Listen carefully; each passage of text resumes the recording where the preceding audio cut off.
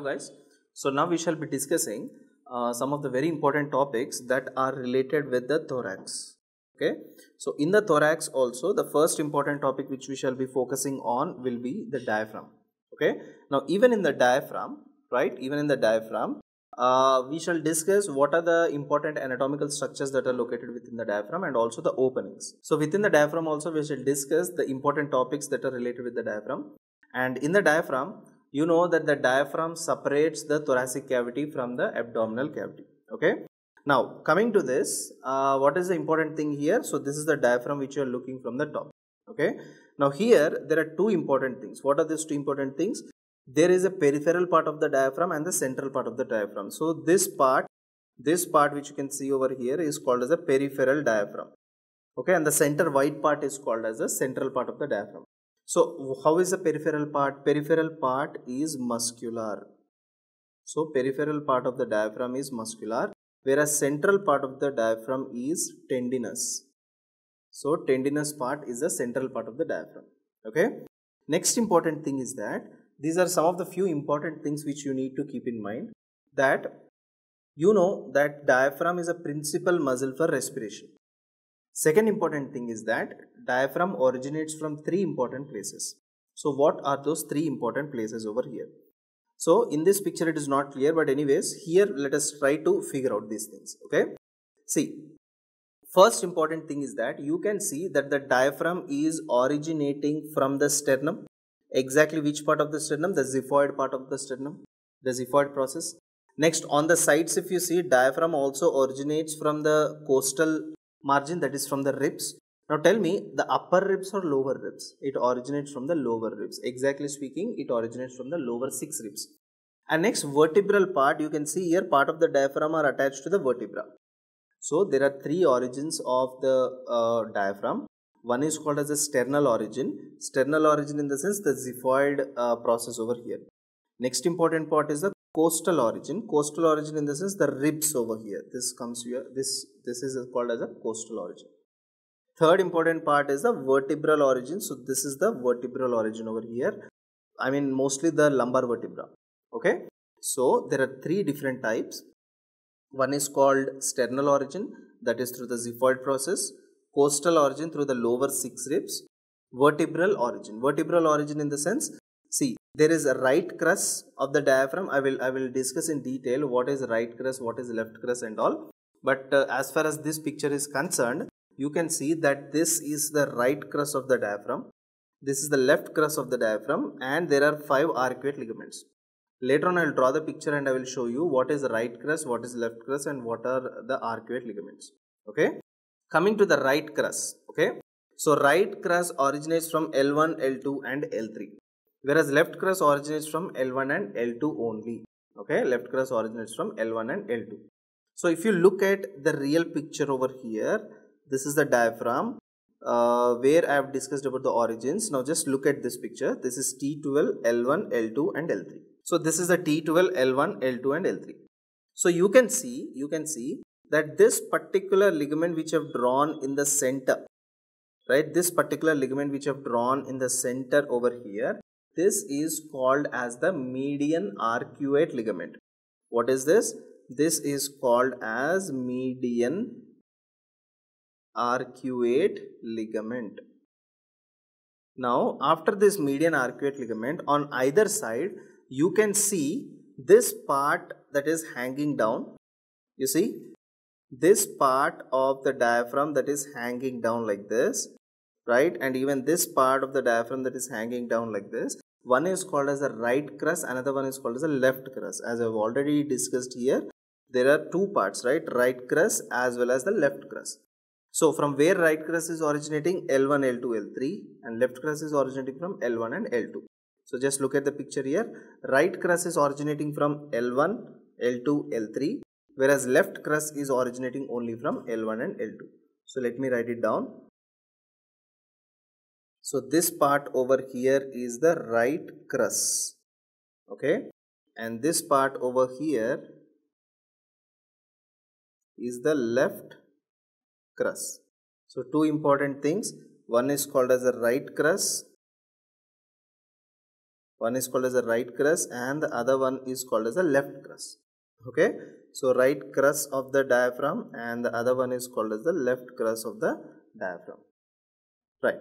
Now after this right crus and left crus, the next important thing which you need to know over here, what is this? Coming to the arcuate ligaments. So what are the different kinds of arcuate ligaments you have got? So just look here. The ligaments which are arc shaped are called as arcuate ligaments. Okay. You can see there is one arcuate ligament which starts all the way from the side of the L2, right? You can see this. It starts all the way from the side of the L2 and goes all the way and attaches to the tip of the transverse process of L1, right? So you see this is the tip of the transverse process of L1. See this one. This is the tip of the transverse process of L1. So all the way it starts from the side of L2 all the way till the tip of the transverse process of L1. Okay, so this one over here is called as medial arcuate ligament. This one over here is called as the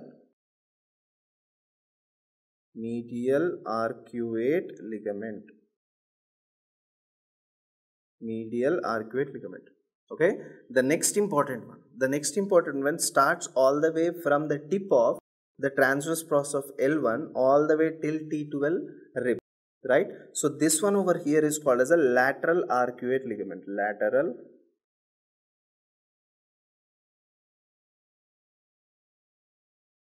arcuate ligament.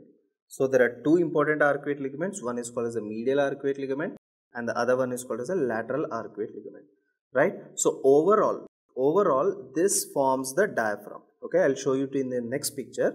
But before that, another important thing you have to know, what is this medial arcuate ligament and what is this lateral arcuate ligament? First of all, how many arcuate ligaments are present over here? So there is one lateral arcuate on the right and on the left. So two lateral arcuate, there are two medial arcuate, so completely 4, and there is one median arcuate. How many ligaments? Completely 5. So that is what I was telling you in the starting. 5 arcuate ligaments, the right crus, the left crus, all of them form what? The vertebral part. Okay, all of them originate from the vertebra. Now if you look at this medial arcuate ligament, now how is medial arcuate ligament is formed is that it is formed from the fascia of psoas major. So the fascia of psoas major becomes thick to form this medial arcuate ligament. Okay, so this muscle over here is your psoas major muscle. Psoas major muscle. In the same way, there is another muscle over here. This is called as quadratus lumborum. This muscle over here is called as quadratus lumborum. So quadratus lumborum forms what? It forms a lateral arcuate ligament. Okay. So just look at the things which I have written here. Medial arcuate ligament arises from the side of L2 to the tip of the transverse process of L1. Next, medial arcuate ligament is what? Medial arcuate ligament is the thickening of which fascia? It is a thickening of the fascia of what? Psoas major. Thickening of the fascia of the psoas major. Thickening of the fascia of psoas major. Okay. Next important thing is the lateral arcuate ligament is the thickening of the fascia of quadratus lumborum.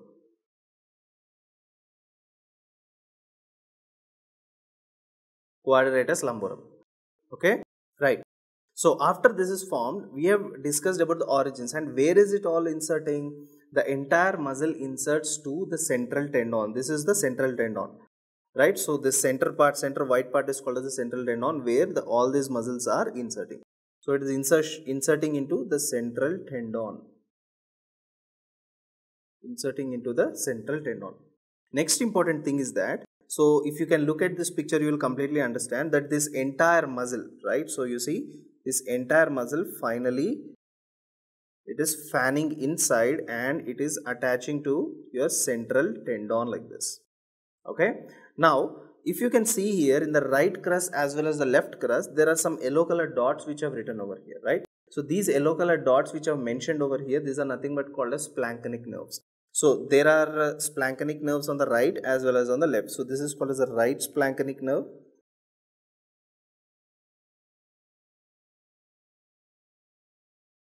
And here we have got the left splanchnic nerve. Okay, right as well as the left splanchnic nerve. And next important thing is that if you look at the muscular part on the top, you see there are two foramens over here, right? So what are these foramens? These are called as foramen of Morgagni. What is this? This is called as foramen of Morgagni. Okay, so what is the use of this foramen of Morgagni? Within this foramen there are spaces called as space of Larry, through which the superior epigastric vessels will pass. So what vessels will pass through this foramen of Morgagni? That is the superior epigastric vessels.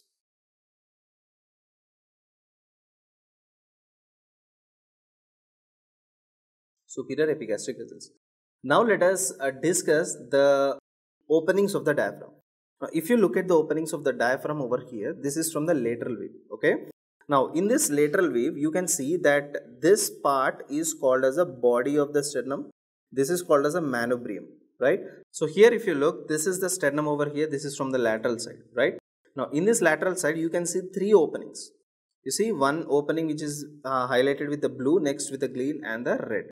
So this opening with the blue is at the level of T8. Okay, T8. Next, the next opening is at the level of T10 vertebra. Okay, so exactly which part of the vertebra also you have to mention here. It is present at the body of T8.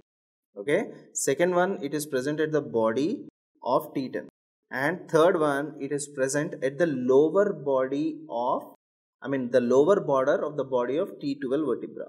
So it is present at the level of T12, especially at which part of the T12 vertebra. If you take T12 vertebra, we are discussing about the lower border. Lower border of what? Lower border of the body of T12. Body of T12. Okay. So T8, these are the openings of the diaphragm. At T8 there is one opening, T10 and T12. There are three major openings here. Okay. Now let us see what are the names of these openings. You can remember by the mnemonic VOA.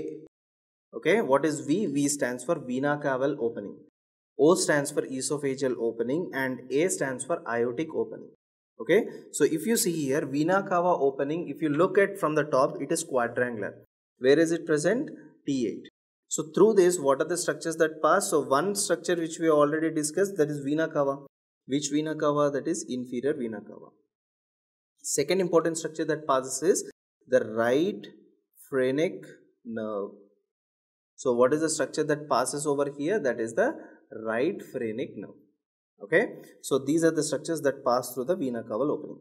Second important thing is esophageal opening. So from the esophageal opening, what structures will pass? There are three important structures that pass. The first important is the esophagus itself. Esophagus itself. The second important thing is the right and the left vagal trunks.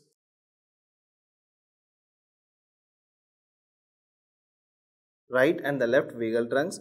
And third important thing is the esophageal branches of left gastric artery. Esophageal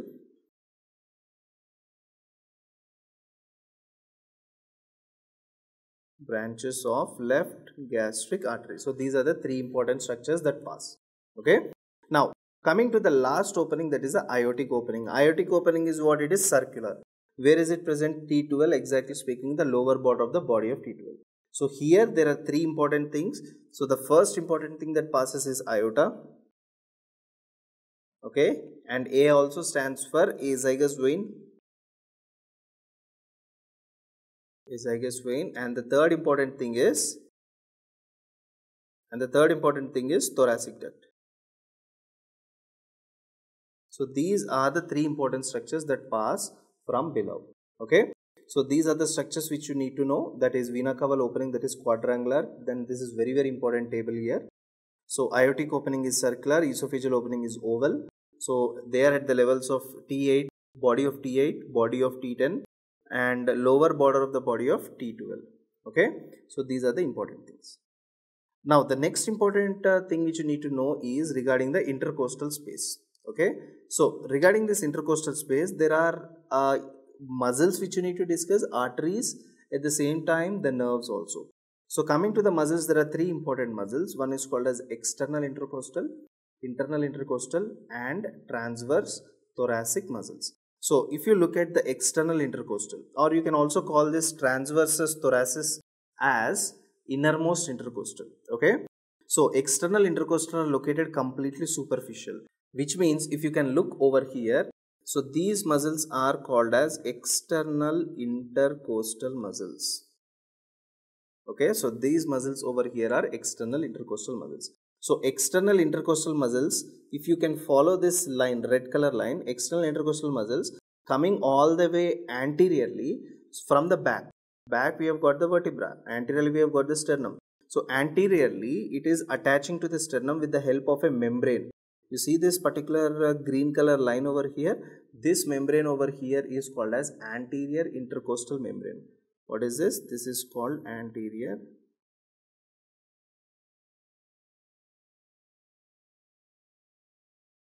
intercostal membrane. Okay, this is anterior intercostal membrane. Right. Second important thing over here is that after external intercostal we have got the next important thing, that is internal intercostal muscle. After external intercostal we have got the internal intercostal. So here we have got our internal intercostal muscle. Internal intercostal muscle. Okay. So internal intercostal muscle started from the sternum. Previously the external intercostal started from the back, right, near the vertebra. Now it is starting from the sternum, and as it goes on to the back, it is ending up with a membrane, and this time this membrane is called posterior intercostal membrane. So this is your posterior intercostal membrane. This is called as posterior intercostal membrane. Now after this, the next layer which we come across is innermost intercostal. Innermost intercostal is also called as transversus thoracis muscle. So here we have got three different types of muscles within this. What are those three different types of muscles? See, this one is called muscle number 1, okay, and this is called muscle number 2, and this is called muscle number 3. So muscle number 1 is called as subcostalis. It is called as subcostalis. Muscle number 2 is called as intercostalis intimus. So you see this one, this is called as intercostalis intimus. Okay, and finally this is the third important muscle, and this is called as sternocostalis. Sternocostalis. So three important muscles. One is subcostalis, another one is intercostalis intimus, and third one is sternocostalis. Okay, so these are the three important things. Together they will form the innermost intercost, or also called as transversus thoracis muscle. Okay, now the next important thing, more inner to the innermost intercostal muscles, we have got a fascia, and that fascia is called as endothoracic fascia. So you can see this brown color line which I have drawn. So this is called as your endothoracic fascia.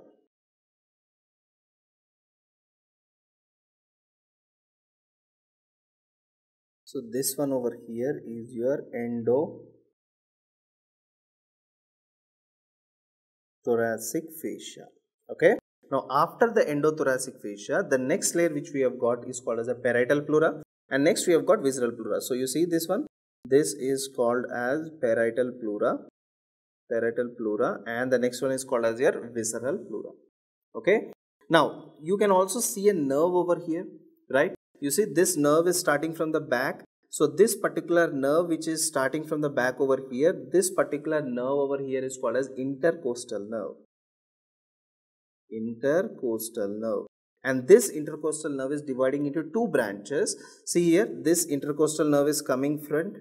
You see, this is the intercostal nerve that is coming here. It is divided into one branch here laterally, and another branch comes in the front. Okay, so there are two branches. So one branch here, and this is the second branch. So this one branch which is coming here is called as a lateral cutaneous branch. Lateral cutaneous nerve or lateral cutaneous branch. Okay.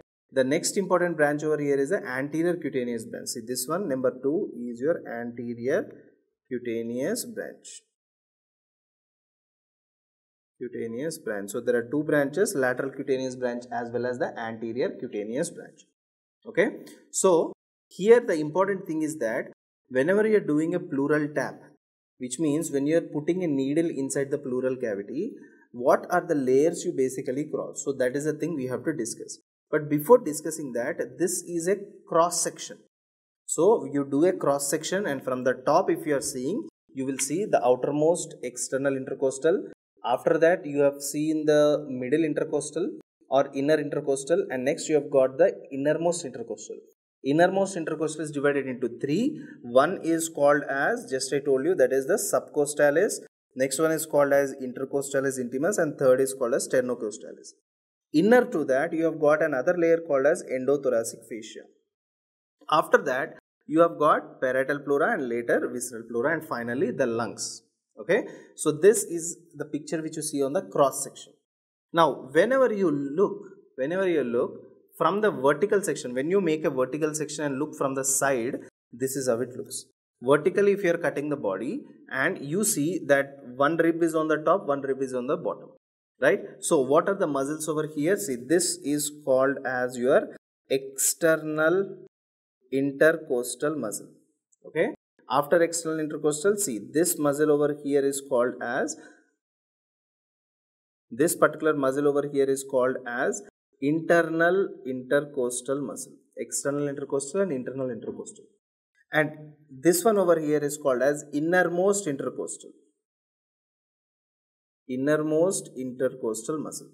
Now, between the internal intercostal muscle and innermost intercostal muscle, which we also discussed it as the transversus muscle, right? So, between both of them, you have got three important neurovascular bundles.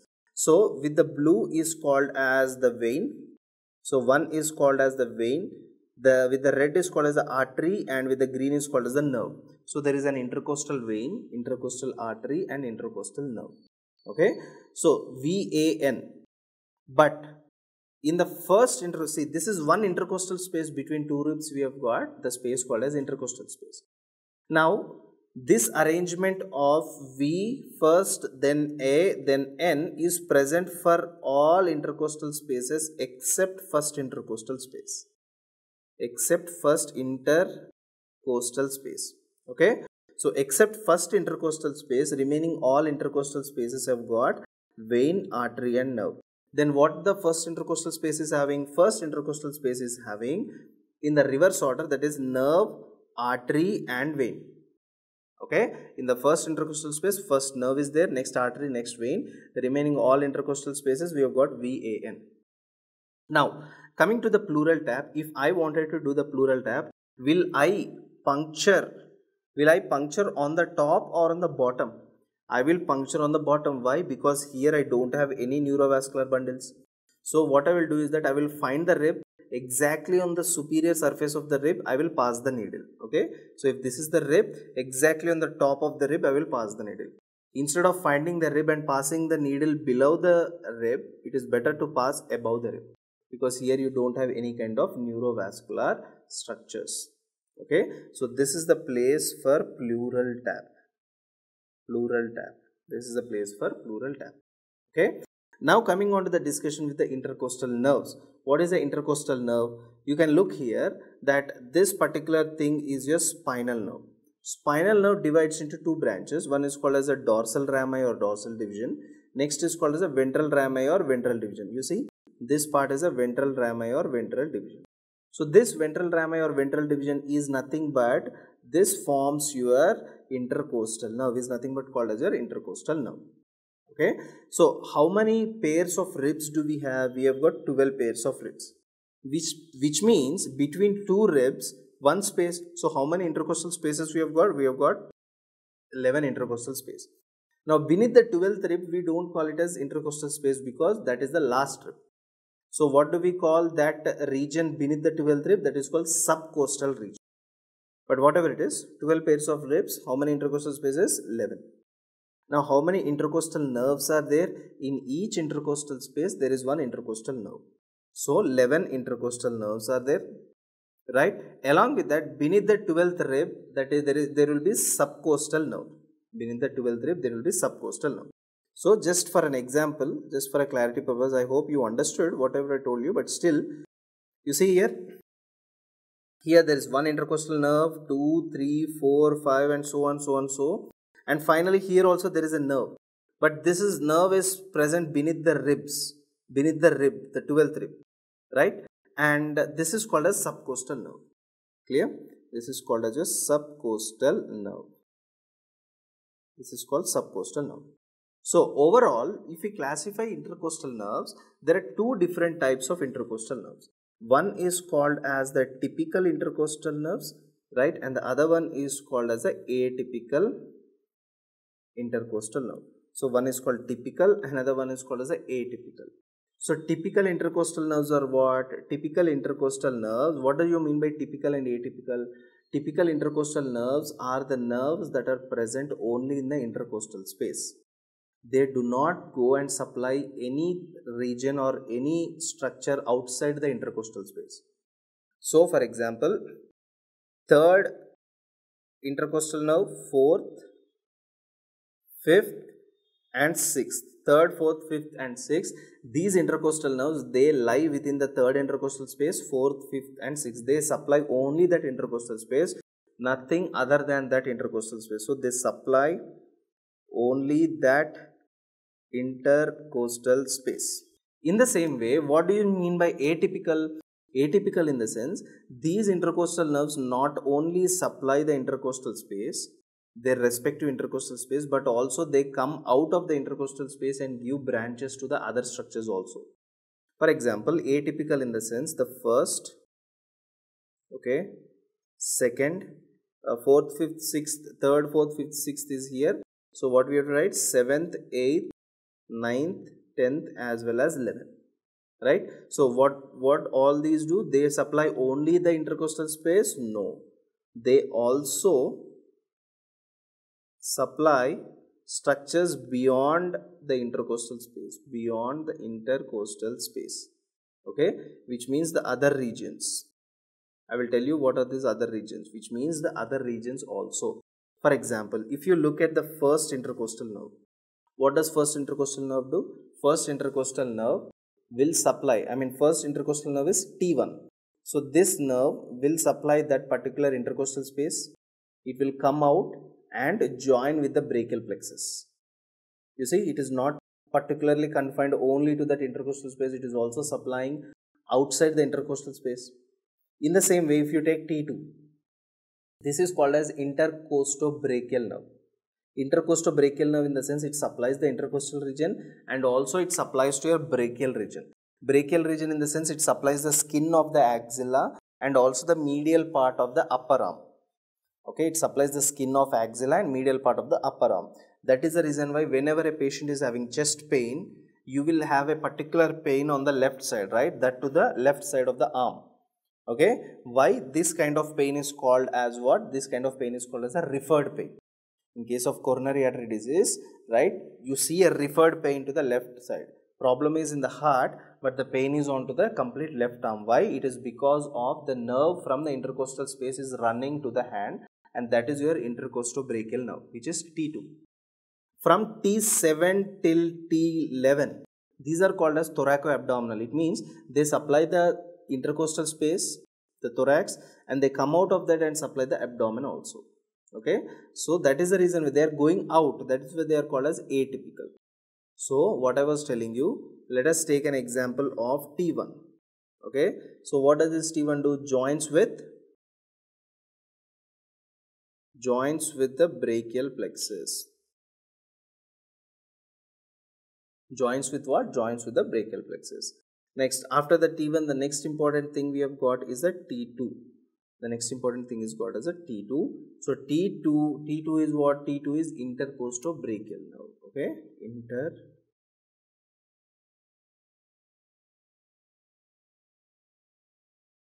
intercostobrachial nerve. So what does this do? Yeah, tell me, what does this do? What does this intercostobrachial nerve do? It supplies the skin of the axilla and medial part of the upper arm. Supply skin of axilla and medial part of upper arm. Medial part of the upper arm. And that is the reason why in case of coronary heart disease,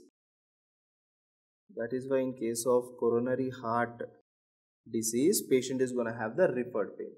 And finally from T7 till T11, right? So T7 till T11, this nerve is called as thoraco-abdominal nerve. Okay, so these are some of the important things which you need to know. Now coming to the pleural tap, as I told you, so where do you do the pleural tap? You do in the mid axillary line. So if you are doing the pleural tap, okay, so what are the layers you basically cross? The first layer you cross is the skin. After the skin, you pierce what? The fascia. After that, you pierce the muscle called as serratus anterior. If you remember that we discussed that serratus anterior is supplied by long thoracic nerve. Paralysis would lead to winging of scapula. Next, the fourth important thing is external intercostal muscle.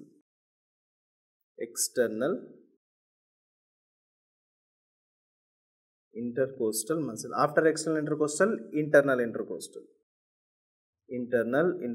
muscle. Next, we have got innermost intercostal muscle, right? So intercostalis intimus.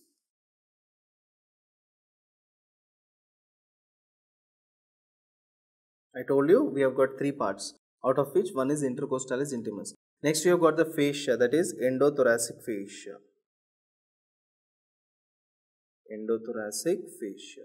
After endothoracic fascia, we have got the parietal pleura. So once we puncture this parietal pleura, then we are in the pleural cavity. So from outside to inside in the mid axillary line, this is the structures you are puncturing and going inside. Now after the intercostal nerves discussion is done, let us discuss about the intercostal arteries. There are two different types of intercostal arteries. One is called as the anterior intercostal artery and posterior intercostal artery. Next, we shall start the discussion with the intercostal arteries. So as I told you, there are two different types of intercostal arteries. One is called as the anterior intercostal and the next one is called as the posterior intercostal artery. If you have read the discussion about the upper limb, there I have told you we have got an artery called as subclavian artery. So we have got an artery called as subclavian artery.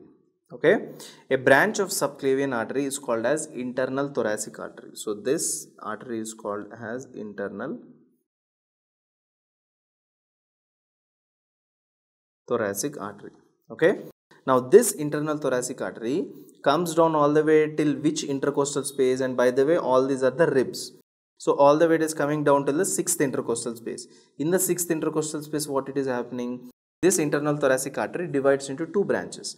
One is called as a musculophrenic artery. You see, one branch is called as the musculophrenic.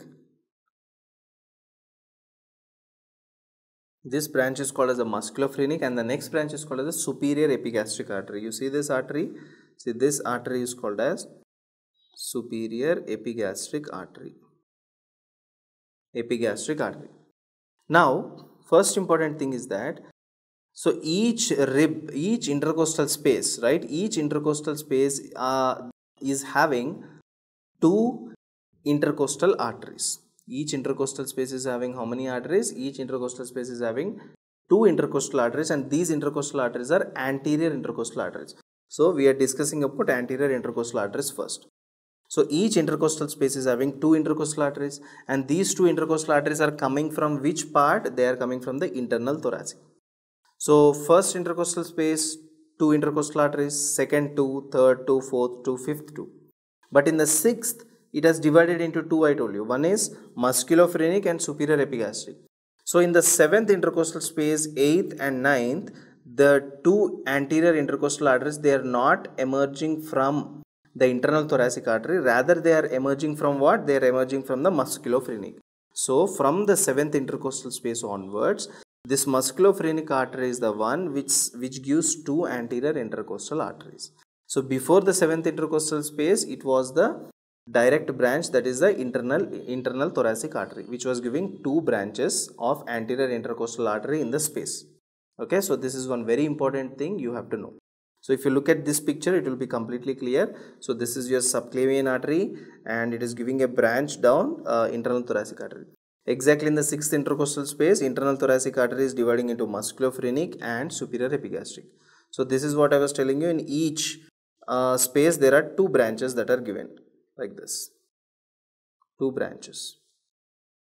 But from the 6th space onwards, the branches are given by internal thoracic or musculophrenic. They are given by musculophrenic. Okay, so this is one very important thing you have to know. After anterior intercostal, we will discuss about the posterior intercostal. So posterior intercostal also, the first and the second posterior intercostal, they arise from superior intercostal artery. Okay, so where is this superior intercostal artery here? See, this part over here is your superior intercostal artery. So superior intercostal artery is a branch of what? What is this branch here? This is called as costo-cervical trunk. What is this? This is costo-cervical trunk. So superior intercostal artery is a branch of costo-cervical trunk, and costo-cervical trunk is a branch of what? It is a branch of the subclavian artery. Subclavian artery. So overall, if I have to tell you that subclavian artery gives out a branch called as costo-cervical trunk, and one branch of costo-cervical trunk is superior intercostal artery, and from superior intercostal artery we have got the first and the second posterior intercostal arteries. So that is what given here, that the first and second posterior intercostal arteries, they are arising from the superior intercostal artery, which is a branch of costo-cervical trunk. See here, arising from superior intercostal artery, which is a branch of costo-cervical trunk. Now from the 3rd, 4th, 5th all the way till the 11th. So from where are these branches arising? These anterior intercostal arteries, they are directly arising from the descending aorta. All of you know that this is your descending aorta, descending abdominal aorta. So all the way from 3rd till 11th, they arise directly from the descending aorta. Now coming on to the next discussion of azygous and hemiazygous vein. Okay, so before discussing this is very easy. Just remember a line and one line intersecting like this and other line like this. Okay, so this is your hemiazygous and azygous veins. So what are the important labelings which we can do over here? That on the left side we have got this vein called as left brachiocephalic. So if there is left brachiocephalic vein,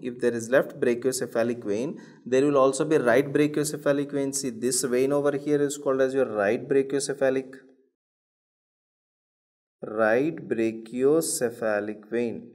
So left brachiocephalic and right brachiocephalic vein. Now what are all these branches here? These branches are your intercostal branches. Okay, these are your intercostal veins. So if you see on the right side, and by the way this is your inferior vena cava. If you see on the right side, the first intercostal artery, the first intercostal vein, where is it draining? It is draining into right brachiocephalic. On the left side also, the first intercostal vein on the left is draining into left brachiocephalic vein. So one is called as a right intercostal vein, another one is called as a left intercostal vein. Next, down here, this particular vein over here is called as azygous vein. This is called azygous vein. Okay. Now after azygous, in the center of azygous or half of azygous is called hemi, right? So this one is called hemiazygous. Hemiazygous vein. Now the upper one is also looking like hemiazygous, so you call it as accessory. Accessory hemiazygous vein. Okay, accessory hemiazygous vein. So coming to this azygous vein, if you look here, what are the veins located here? So the second, third and fourth, 2, 3 and 4 intercostal veins join together to form a right superior intercostal vein. Join together to form what? Right superior intercostal vein. Okay, right superior intercostal vein. And this right superior intercostal vein drains directly into what? It is directly draining into azygous vein. In the same way, on the left side, we have got 2, 3 and 4. These three intercostal veins, they join together and form the left superior intercostal vein. So this is the left superior intercostal vein. They are draining into what? They are draining into left brachiocephalic. So what is the difference you need to know? Right superior intercostal vein is not draining into right brachiocephalic, rather it is draining into the azygous vein. Whereas left superior intercostal veins, they are draining into left brachiocephalic. This is one difference which you need to know. Next important thing is that 5th, 6th, 7th, 8th, 9th, 10th as well as 11th, all these intercostal veins, they are draining into azygous. Here 5, 6, 7, 8 drains into accessory, and 9, 10, 11 drains into hemiazygous. Okay. Next important thing which you need to know here is that, so let us discuss about formative tributaries of azygous and hemiazygous vein. So if you look at the azygous vein which is on the right, we have got A, B and C. What is branch A here? A is called as the right subcostal because it is the last one. Any last branch is called as a subcostal branch. So this is the right subcostal branch. Now B is going up. So that is why you call it as ascending lumbar, right lumbar ascending vein. So here there is right lumbar ascending vein. Then the B over here, this will also be left lumbar ascending vein. If this A here is right subcostal vein, the A here will be the left subcostal vein. Next, if you look at the C on the right side, which is directly draining into inferior vena cava, this is a right lumbar azygous vein. Okay, if there is right lumbar azygous, there will be left lumbar azygous. So the C on the opposite side is left lumbar azygous. So if you look at the tributaries of azygous vein, there are three important ABC. What is A standing for? A standing for the right side, so right subcostal vein. Right subcostal vein. Next, B stands for right lumbar ascending vein. Right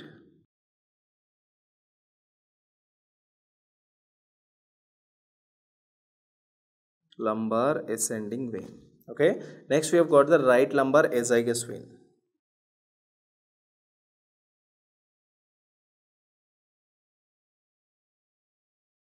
Right lumbar azygous vein. The same structures on the left. Left subcostal vein. We have got the left lumbar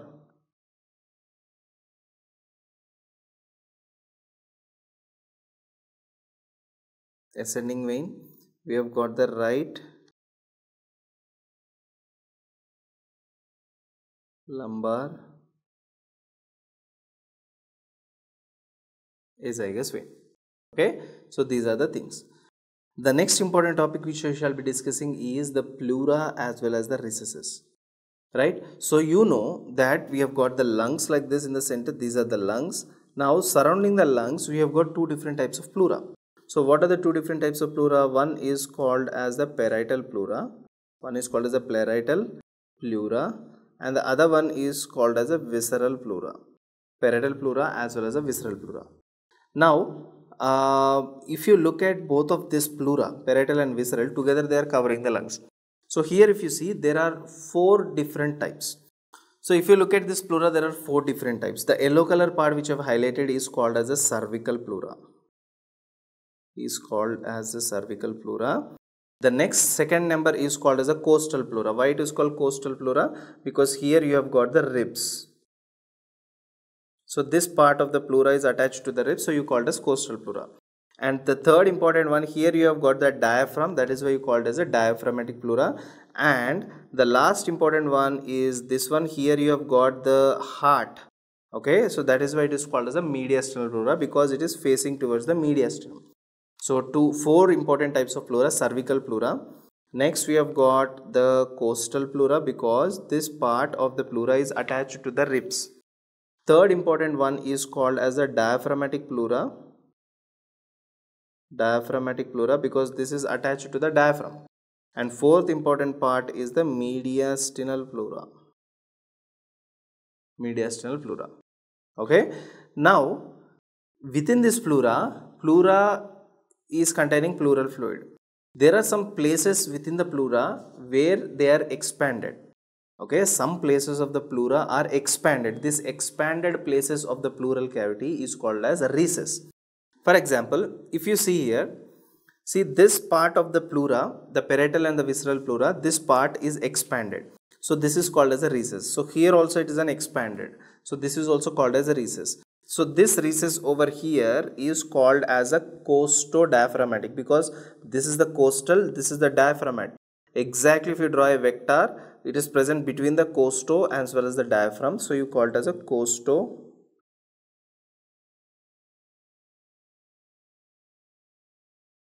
costodiaphragmatic recess. Costodiaphragmatic recess. Okay, and remember one thing, this costodiaphragmatic recess is the place where the fluid accumulates. That is why it is the most dependent region. Even in the pleural effusion also, lots and lots of fluid gets accumulated here, and that is why you can't even see the costophrenic angle also. Okay, next important thing. The next important thing over here is you have to know where this costodiaphragmatic start and where does it end. So costodiaphragmatic recess starts all the way here and it ends all the way here. It is all the way present between the 8th to 10th intercostal space. Okay, so where exactly in the mid axillary line. So you tell me now, if I wanted to do a pleural tap, will I puncture at 8?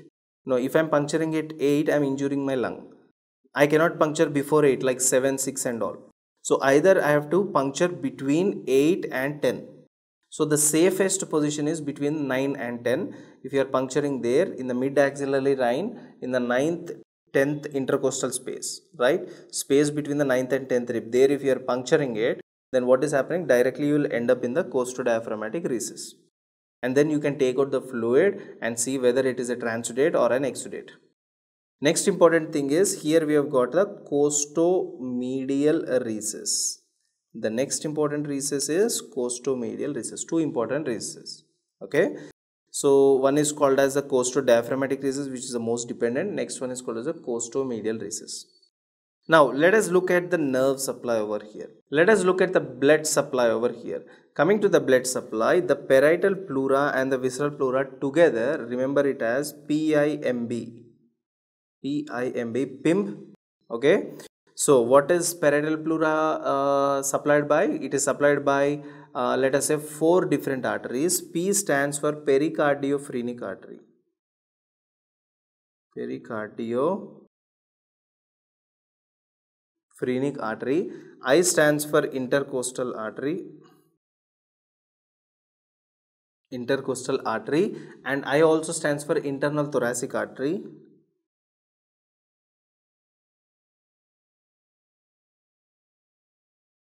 Internal thoracic artery, and M stands for musculophrenic artery.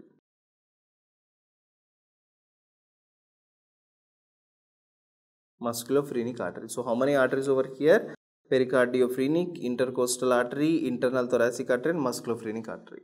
In the same way, visceral pleura is having only one, that is B. B stands for what? Branchial vessels.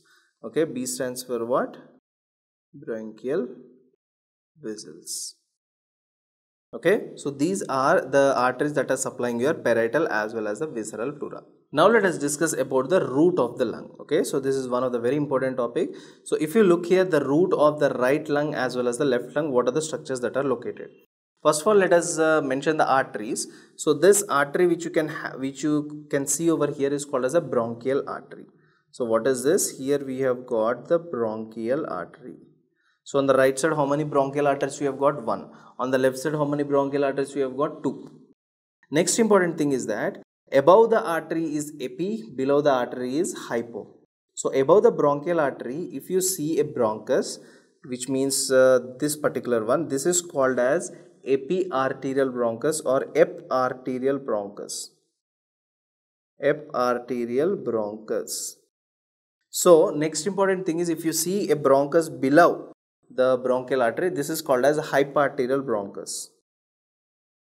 Hyparterial bronchus. Eparterial bronchus and hyparterial bronchus. Next important thing is that you can see 2 important arteries. See, this artery is called as a left pulmonary artery, and here you have got is the right pulmonary artery, left pulmonary artery as well as the right pulmonary artery. Okay, left and right pulmonary artery. Right, now after this we have to discuss one more bronchi over here, right? So on the right side it is eparterial and left side, right side it is eparterial as well as hyparterial. But on the left side we have got only one bronchus, that is called as left principal bronchus. So that is why this is called as a left principal bronchus. Left principal bronchus. Okay. Next important thing is that here we have got a vein over here. This is called as a right pulmonary vein. So which is on the top. So right superior pulmonary vein. And here we have got the right inferior pulmonary vein. Inferior pulmonary vein. In the same way we have got the superior and inferior pulmonary vein on the left side also.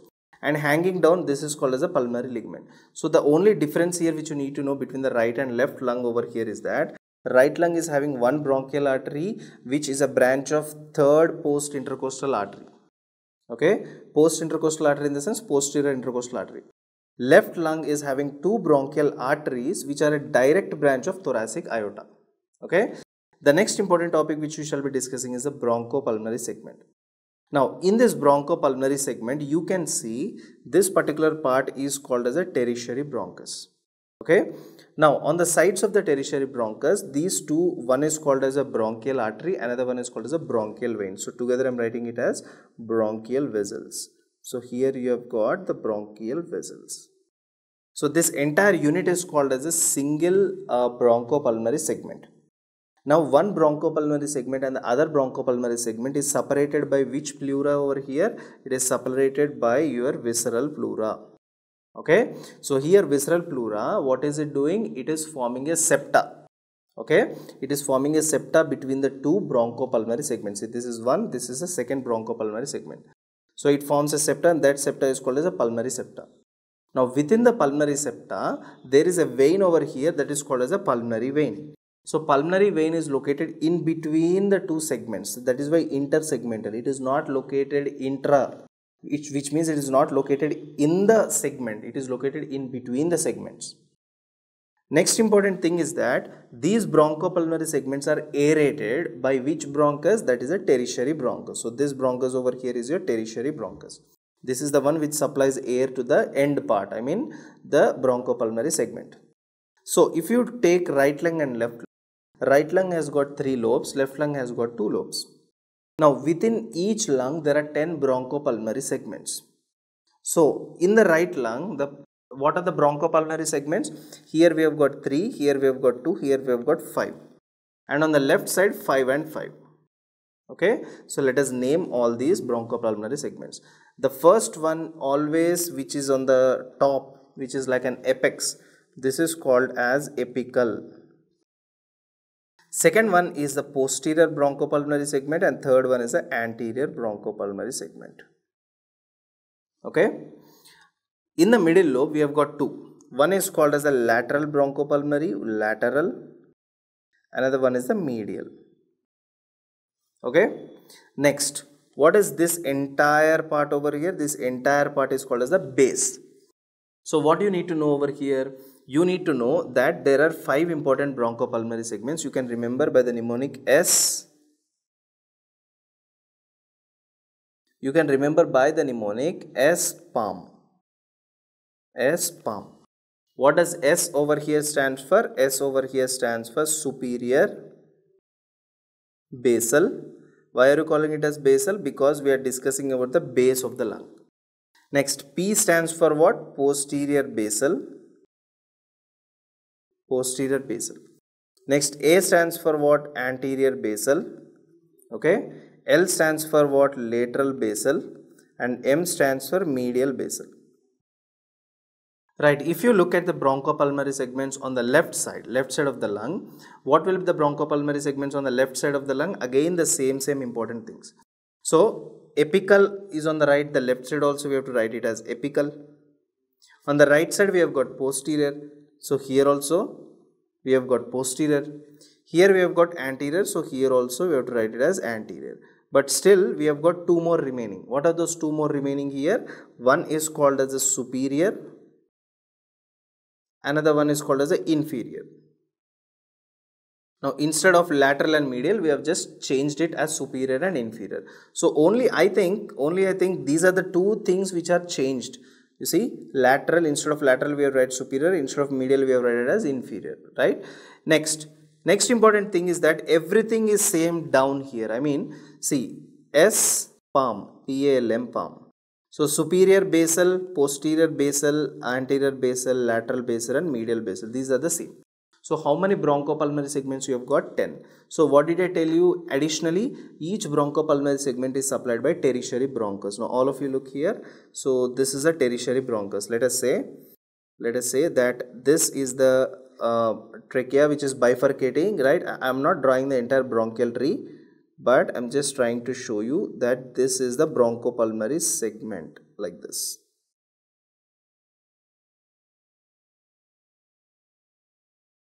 You see, this is the bronchopulmonary segment. So this is called as a right superior bronchus, right middle bronchus, right inferior bronchus. This is called as a left superior bronchus. We have got the left inferior bronchus. So this is the important thing which you need to know. Now, whenever a patient is in a supine position, if I ask you out of all these bronchopulmonary segments, which is the most dependent part? So that would be the superior basal on the right side. When the patient is in an erect position, that will be the posterior basal on the right side. Posterior basal on the right side. So these are the important things which you need to know. So these are some of the important things which you need to understand over here. So now we shall be discussing regarding the arterial supply of the heart. Now as you can see over here, right, so this is your ascending aorta. Now this ascending aorta basically has got three important types of sinus. So the first sinus which you can see over here, right, the first sinus which you can see over here is called as anterior aortic sinus. So this is called as anterior aortic sinus because it is anteriorly located. Now what are the second and the third one? Now both of them, 2 and 3, are located on the back, right? So that is called as posterior aortic sinus. One is on the right, one is on the left. So we have to write it as a right posterior aortic sinus, and another one on the left is called as left posterior aortic sinus. Okay, so right posterior aortic sinus and left posterior aortic sinus. So usually if you see here, the right coronary artery, we know in the heart we have got right coronary artery and the left coronary artery, right? Now exactly here we have got a trunk, and this is called as pulmonary trunk. Okay, this is the place where pulmonary trunk is present. Now above the pulmonary trunk, from the third part, that is the left posterior aortic sinus, from here you have got the left coronary artery that is emerging, and from the first one, that is the anterior aortic sinus, your right coronary artery is emerging. Okay, so then what is 2 here? 2 is also called as non-coronary aortic sinus because no coronary artery is emerging from this. Okay, this is called as non-coronary aortic sinus. So we shall discuss the blood supply, and also we shall discuss some basic clinical points which are related with this. Okay, so if you look at this picture, see here, this is the right coronary artery which is coming down. Okay, let me point it. So you can see over here that the right coronary artery is coming down like this. Okay, now this particular, I hope this pointer is clear to all of you. Let me use the green itself. This right coronary artery is coming down. Now this right coronary artery goes on to the back of the heart. Okay, it goes on to the back of the heart. That is why I have drawn in the form of a dotted line. Okay, this right coronary artery gives out a branch that supplies the inferior wall of the heart. Okay, so this is called as your marginal artery. Okay, I will write it down anyways. So just remember that this is the right coronary artery. Right coronary artery comes down here and it goes posteriorly backward. Right coronary artery is giving 2 branches over here. Say one branch that goes like this and supplies to the SA node, that is why you called as SA nodal artery. The second branch is this one which supplies the inferior surface of the heart, that is branch number 1. This is called as right marginal artery. Okay, I will write it down later on. Next important thing, okay, let me write it down now itself. So the first important thing that the right coronary artery branches, right? So let us name branch number 1. Branch number 1 over here is called as the right marginal artery. Right marginal artery. Okay. Now, what is happening here?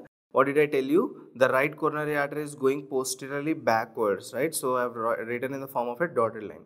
Now, from this right coronary artery on the back, there is one more branch that is coming down on the back itself, branch number 2, right? So this branch is called as posterior interventricular artery. Why posterior? Because it is on the back. Why interventricular? Because it is between the two ventricles, okay? The second important one is posterior interventricular artery, posterior interventricular artery. Okay.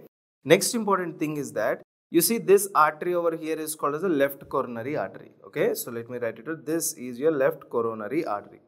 Now from the left coronary artery, you see a branch that is coming down, I mean descending down anteriorly, right? It is descending down anteriorly, which you also call it as branch number 3. This is called as left anterior descending artery. What is this branch here? 3 is called as left anterior descending artery. This is your left anterior descending artery. Not only that, there is one more branch that is given on the side, that is called branch number 4. And this branch number 4 over here, what is this called as? This is making a circle around the heart and going on to the posterior side. And not only that, it is also anastomosing with the right coronary artery on the posterior side, right? So this branch number 4 from the front, which is going on to the back and anastomosing with the right coronary artery on the back side, on the posterior side, this one is called as circumflex artery. So artery number 4 over here is called as circumflex artery. Okay. Now after this circumflex artery, what is the next artery over here? The next artery is coming from the circumflex artery itself. There is one more artery that is hanging down like this, and this is your artery number 5, right? So this one is called as left marginal artery. Artery number 5 is called as left marginal artery. So what are the different arteries we have got over here? Right marginal artery, left marginal artery, posterior interventricular artery, left anterior descending, and circumflex artery.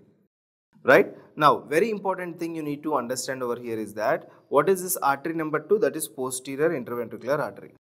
This posterior interventricular artery is giving a small branch which supplies to the AV node over here. So that is called as septal branch of posterior interventricular artery, which is supplying to your AV node. So overall, if you see here, we have got the regarding the excitation tissue.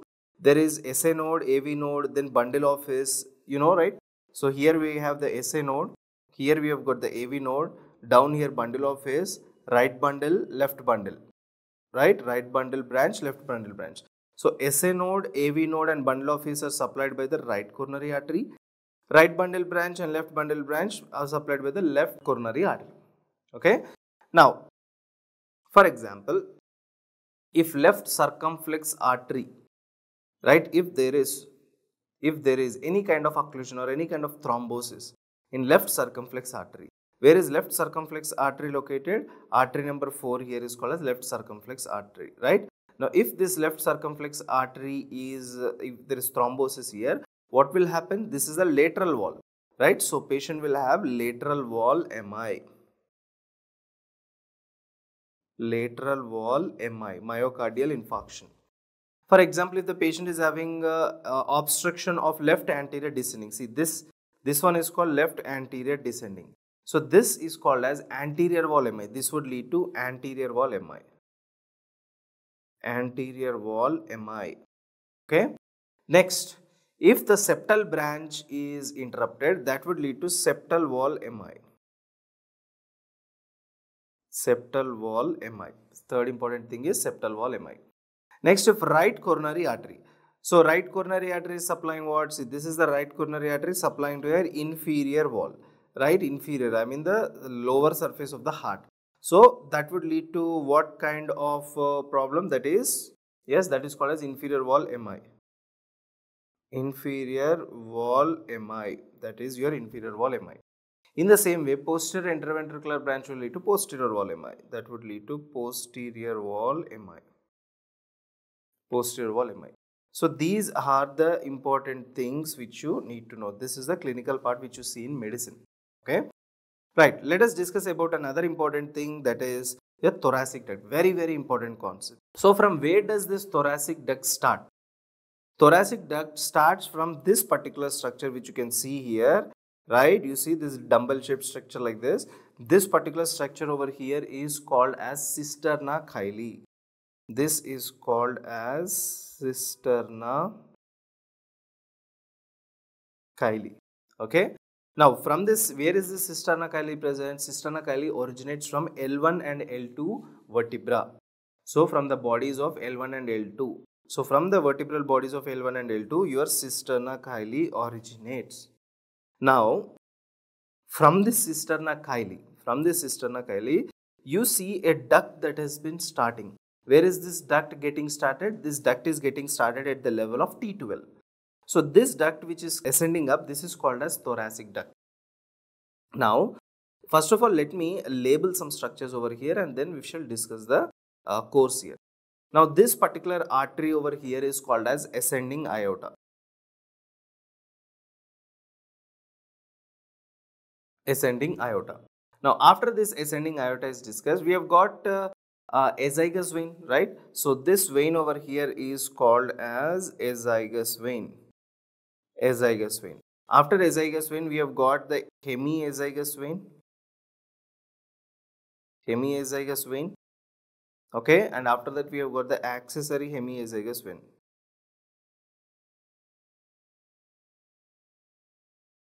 Hemiazygous as well as the accessory hemiazygous vein.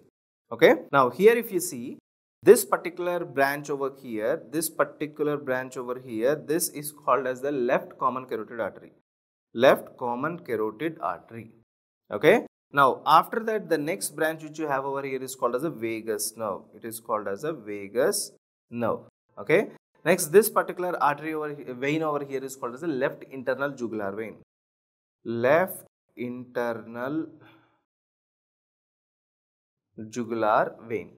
Okay, next this particular vein over here is called as a left subclavian vein. Left subclavian vein over here, right? Now, so let us start discussing these and by the way, what are these arteries? These arteries are right posterior intercostal arteries which are directly emerging from the ascending aorta. You see, right posterior intercostal arteries. Intercostal artery.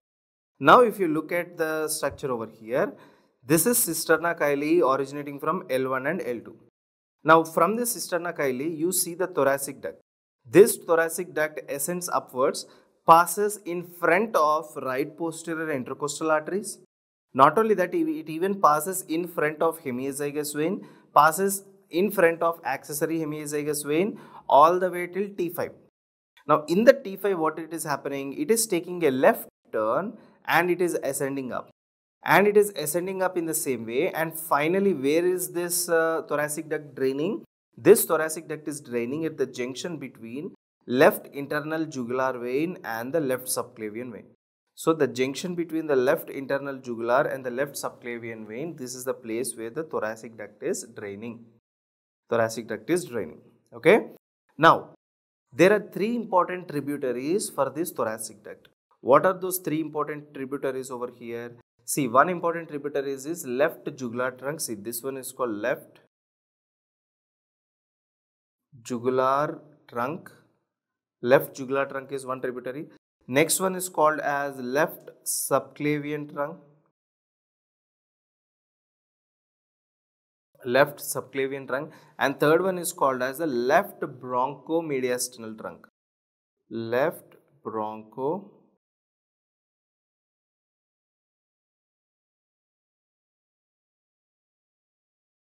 mediastinal trunk. So this is it guys. So these are the important topics which you need to know in case of thorax. So thank you so much for watching my video. Goodbye.